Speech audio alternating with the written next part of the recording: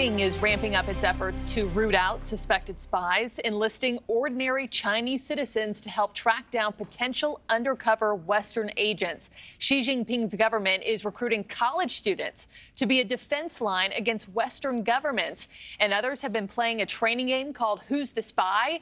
Let's dig into this one a bit further with Mike Baker. He spent nearly 2 decades as a CIA covert operations officer and is now the CEO of global intelligence and security firm Portman Square Group.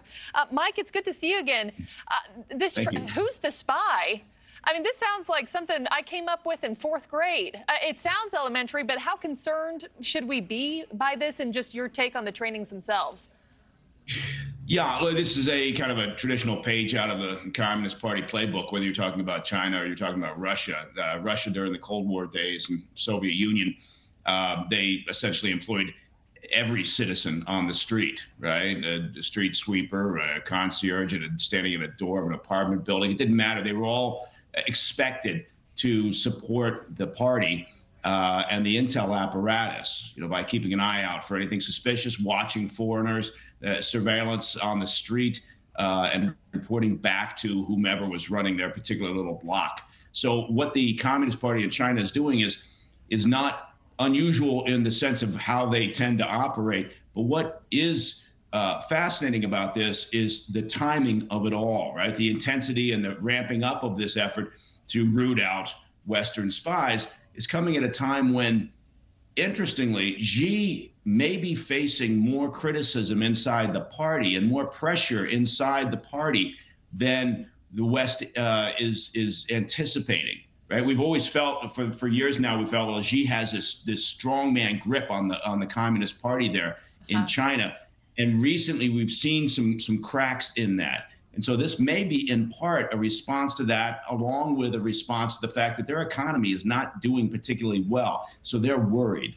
Yeah, I know speaking of tactics, there are posters up at all these schools telling students to look out for espionage, report it if they see it. Also, some police have encouraged citizens to quiz neighbors that they mistrust on pop culture to test their patriotism. What are some other reasons that Beijing is so paranoid about fighting this right now? Yeah, the one thing that they worry about most, right? The only thing that really keeps Xi and his cadre and the party up at night is losing control of the population. Right? And that's it. They want to maintain power. And the way that they lose power is if the population becomes dissatisfied, takes to the streets, or just starts looking for an alternative to the longstanding party. And again, with the economy having some really significant difficulties, and that's got them concerned. There have been protests, and there's always protests in China that we never hear about, right? They're very effective. The party is clamping down on that. And so anytime you see a move like this by a communist party in a country, it tends to point to the fact that they're getting more nervous about their hold on power. And when you bring up protests, we have a few seconds left. I was thinking back to last year, earlier this morning, we saw those rare nationwide protests in China with some calling for Xi's removal. So how did we go, from Chinese citizens calling for Xi's job to now pivoting to spying for his government so quickly? I mean, how are the Chinese people taking all this? Well, what they're looking for, Putin is a great example in Russia.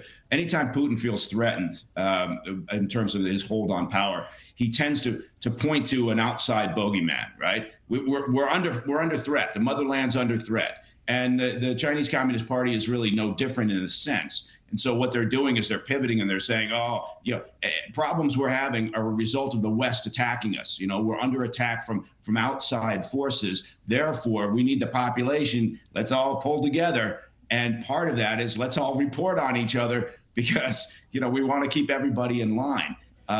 It's a fascinating situation and one that definitely bears watching. Yeah, I'd be interested to know how many people don't want to partake in any of this there, but they're afraid to go against the grain. They're afraid to, go against Xi, and what those consequences and repercussions might look like. Mike Baker, as always, thanks so much for the discussion.